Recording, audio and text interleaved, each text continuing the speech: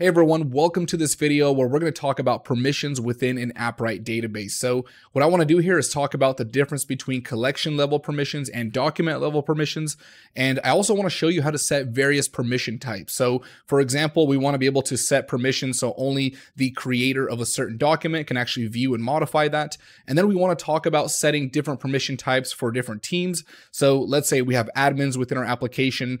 Those specific admins should be able to manage and modify data differently from a standard user. So we're going to learn how to set all these permissions. Okay, so for this video, I've set up a simple application with a database and a collection called Notes. So this is going to be like a Notes application, and I added some documents with some permissions in here. So we're going to go ahead and actually modify this data and see how things change based on the permissions that we set. So at this point, if we go into settings here, we're going to see the collection level permissions set to any, so anybody can create, read, update, and delete. So we're going to use this demo application right here to start modifying it. But the first thing I want to do here is talk about the issues in this application. So the first thing is we actually have authentication set up, but right now we're not authenticated and I can still see all this information. In fact, I can even modify this information. I can delete it if I want.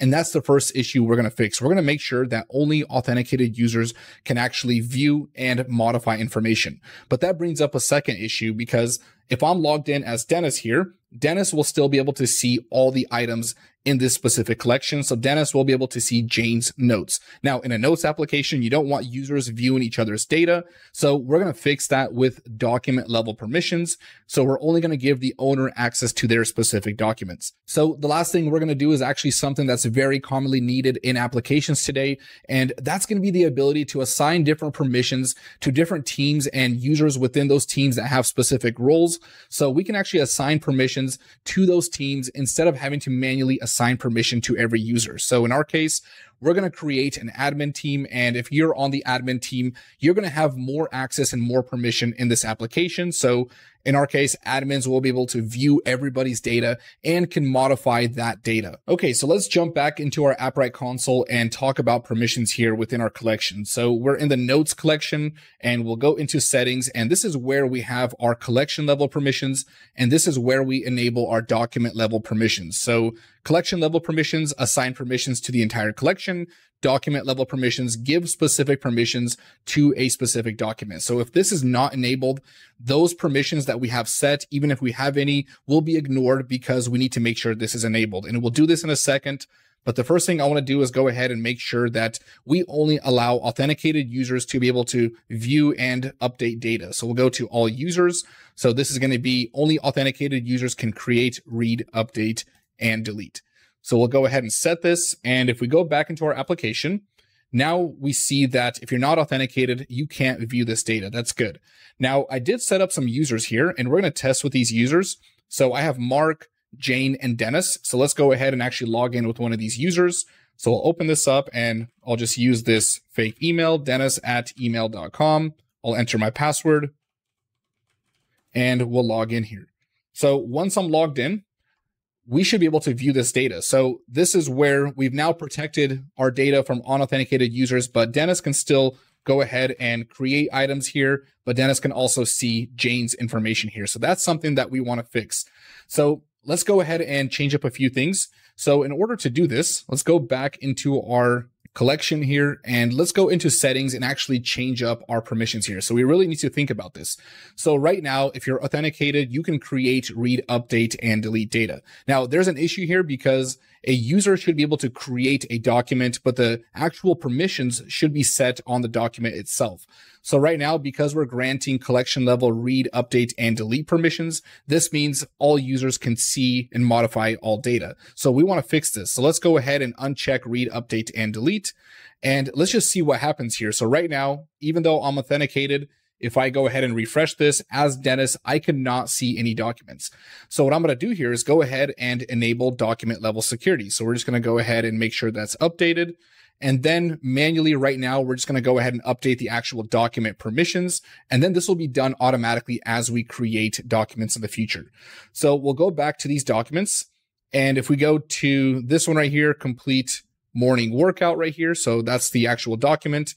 I can go into overview, and here now that document security is enabled, let's go ahead and give this to the user of, let's see. No, I don't want to give this to all users. We'll just go ahead and assign it to a specific user. So select users. This will be Jane Doe. So she's the athlete. We're going to give Jane Doe the permission to read, update, and delete. And again, once we do this in the future, this will be done automatically. I just want to update the actual documents. If we select go to practice, let's go ahead and select a specific user. We're going to assign this also to Jane Doe. We'll add it, read, update, and delete. And then we're going to give Dennis permission here. So we're also going to go ahead and go to complete tutorial. So I'm the person making the tutorial. So this is mine now. We'll go ahead and select users. We'll find Dennis. So this is all just through the console if we need to manually override anything. And the last document, so this document right here, because we created it when I was logged in, it already automatically assigned permission to Dennis. So we'll talk about that in a second. So now if I go ahead and go into my application, if I refresh this, now Dennis can only see Dennis's documents. If I log out and I'll log in as Jane, so we'll go to jane@email.com, enter the password, and now we should only be able to view Jane's information. So the way the application's set up, I just have to manually refresh it, and there we go. So one of the things I wanted to mention and reiterate is that anytime we're using the SDK and using the create document method, we can actually set our permissions within that method on create. So whenever we're creating a document, we can pass in the currently authenticated user into that method, assign a specific team, and all those document level permissions will be set. Now, the thing to note here is that if you're currently logged in, so I'm logged in as Jane, these permissions will be given to the current user by default. So you don't exactly have to specify the user that's currently logged in. So you can maybe assign a specific team, but the user is already automatically assigned. So let me show you this. So right now I'm logged in as Jane. If I create this document called 1, if I go back to my collection here, in here, if I go to 1, I can actually see that Jane was already given the permission of read, update, and delete. So we don't have to manually specify this, but I will show you how to do that if you want to. So the next thing I want to do here is go ahead and talk about how we can actually create admins within our application and give those admins specific permissions. So here we have 3 users. We have Jane Doe, Dennis Ivy, and we have Mark Zuckerberg. So Mark Zuckerberg is going to be like a super user in our application. So in order to give him full access, we're going to create a team. We're going to call this team super users, and let's go ahead and create. And from here, what I'm going to do here is go ahead and just add some team members. We're just going to add Mark here. So we'll go to create membership. We'll do mark@email.com. So that's the email. This will invite Mark, so I don't need to specify the name. I want to create a role called admin. So within super users, we can assign different roles. So let's go ahead and create that. And here we go. So we see super users. Mark is now a member. Let's go ahead and actually grab this team ID. So we're going to need this in a second. But if we go back here and we go to teams, we can see all the members in here somewhere. So if we go to members, here we go. And we see the role. And then if we go to Mark here, we can go to memberships and we can see all the memberships that Mark has. So he's on the team super users and has this specific role. So let's go back into our collection now. And we can actually assign permissions again at the document level to specific teams. This one's going to be easier to do this at the collection level. So we'll scroll down here and we'll add another role. And at this point, what we could do is we could just go ahead and select a team. So we could just select super users, and super users will have the full ability to create, read, update, and delete. Now, I want to get more specific than that. So let's say we want only the admins inside of super users to actually have that permission. So we'll go down to permissions here and we'll go to custom permissions. And here is the format. So I need to specify the team ID, and then the role itself. So let's go ahead and follow this format. It's also right here. So that's why I copied the team ID. So if you've been following along and you want to actually do this manually here, go ahead and do what I'm doing. Go ahead and create team, pass in the team ID, and then we're going to say all admins. So this is the permission for this team and this role, and these people will be able to read, update, and delete. There's no need for them to be able to create because they're already a user. They have that permission. So let's go ahead and update that. So now we just need to go ahead and test it now that that's set. So we'll go in here, we'll log out here. I just want to refresh it, and let's log in as Mark. So we'll do Mark mark@email.com. We'll go ahead and enter our password, hit enter, and Mark should have the ability to view everybody's notes here. So if we refresh this, and we should also be able to actually edit these notes. So if I scroll down here, I see Jane's notes, Dennis's notes. Mark can actually add a note. So we'll just do test here. We'll hit enter. Mark can go ahead and edit Dennis Ivy's note here. We can even delete. So full ability because we have full access. So we actually have another option for assigning different permissions to groups of people, and this is with something called labels. So labels are actually a lot like teams where they accomplish a lot of the same thing, but there are some slight variations between the two. So in our last example, we used the admin scenario where we had admins who had different roles within that team.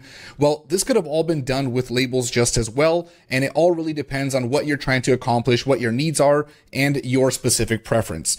So while teams are great for user management and setting access controls, labels are a little bit more lightweight and flexible for categorizing users. And one example that I can actually think of is where, let's say you have some kind of website where you have resources behind a paywall, where a user can actually pay and then they're assigned a specific label like a premium user or a subscriber. And then all we need to do is simply assign that specific label all these permissions and access levels to whatever resources they need. So let's go ahead and just jump right in and see how labels work and actually compare the two.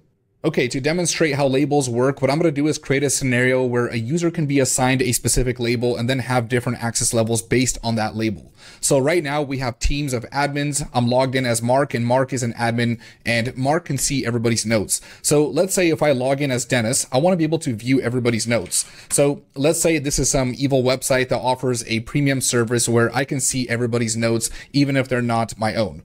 So let's go ahead and create a label for a premium user, and then Dennis will have access to this based on a label and not a specific team. So in this collection for all the notes here, we see that users can create, and then we have document level permissions, and then only admin have the read, update, and delete authority here. So we're going to go ahead and change this and set a label for the user of Dennis. So once we click on the user, if we scroll down here, we're going to see a label option here, and we can type in our own labels. What I'm going to do is just go ahead and use one of these suggested ones, and we're going to say Dennis is now a premium user. So that's the label that we're going to assign to Dennis.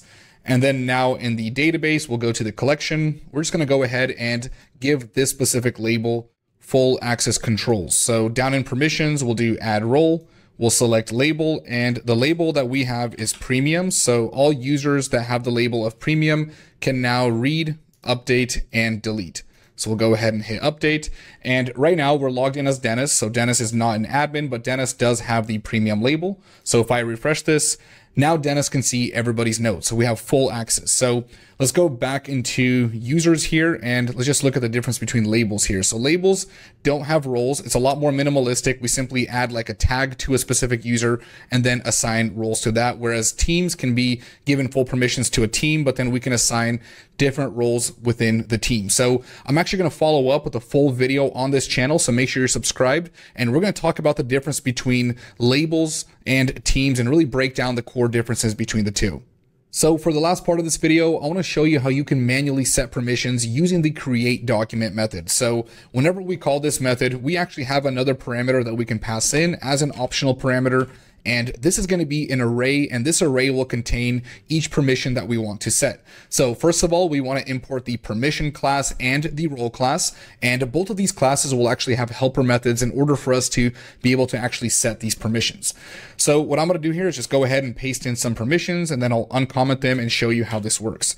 So first of all, if we want to grant our user specific read, update, and delete access, we call the permission class the actual access level, so read, update, and delete.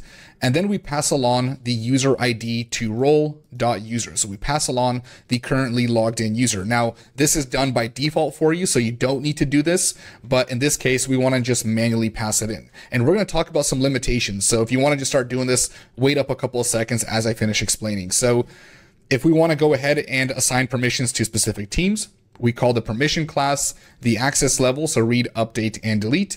And in this case, we call role.team instead of role.user. So here we pass along the team ID and the specific role that we want to assign it to. So in this case, we don't need to give this access level to all admins. We can just say everybody on this team gets access. So this is how we can actually assign these permissions. So let's talk about the limitations here. So the first thing I wanted to mention is the fact that whenever we set a permission and call role.user, this cannot be the ID of another user. So it has to be the ID of the currently authenticated user. Otherwise, if you try to set another user ID in here, it will not work. And there is a workaround with this with the server-side SDK, and we'll talk about that in a second. So the next thing is when we call permission.read, update, or delete and try to set this to a team, this cannot be the ID of a team that we're currently not a part of. So it has to be the ID of a team that we're currently a part of. So let's say I'm logged in as Dennis. If I try to do this, well, this is the ID of the admin team. This will not work. If I'm logged in as Mark Zuckerberg and I try to set this permission to that team, because Mark Zuckerberg is part of the admin team, this would work for that specific user. So you have to be a part of that team in order to set the permission. So with the server-side SDKs, things work a little bit differently as far as what we can do with these methods. So we still have access to the permission class, all the helper methods, but we can actually pass along any user ID from the server-side SDK. And that's because of the access level and scope that we can set with the API key. So once everything's set up there, we have a lot more flexibility from the server side, and that's where these methods would actually make sense. All right, so that's it for this video. I hope you learned a bunch. Make sure to give me feedback down in the comment section, and don't forget to subscribe to the Appwrite YouTube channel, and I'll see you all in the next video.